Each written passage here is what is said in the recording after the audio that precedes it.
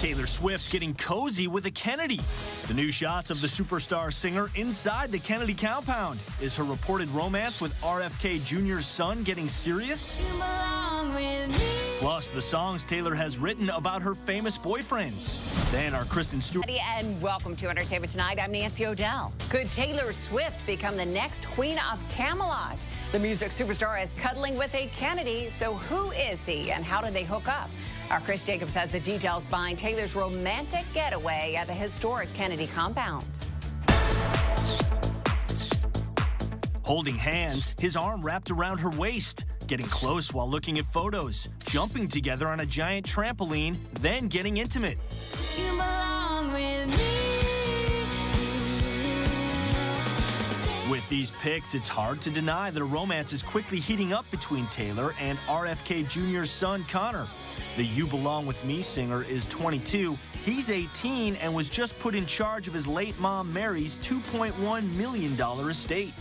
So just how did the Grammy winner get involved with the Kennedy kid? Well, it turns out that Taylor made the connection through Conor's grandmother, Ethel.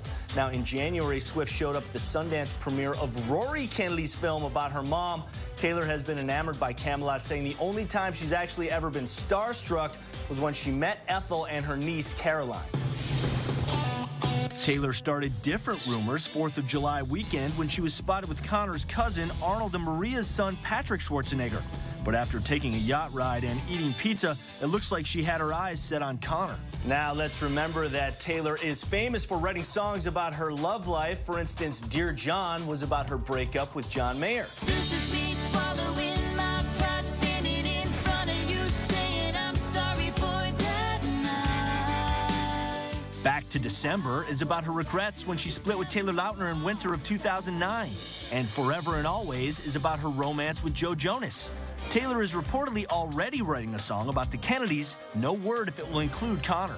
I'm a Sagittarius, and I think it says one of our major qualities is that we're blindly optimistic. Okay. So when I'm in love, I'm just stupid about it. And I trust people constantly.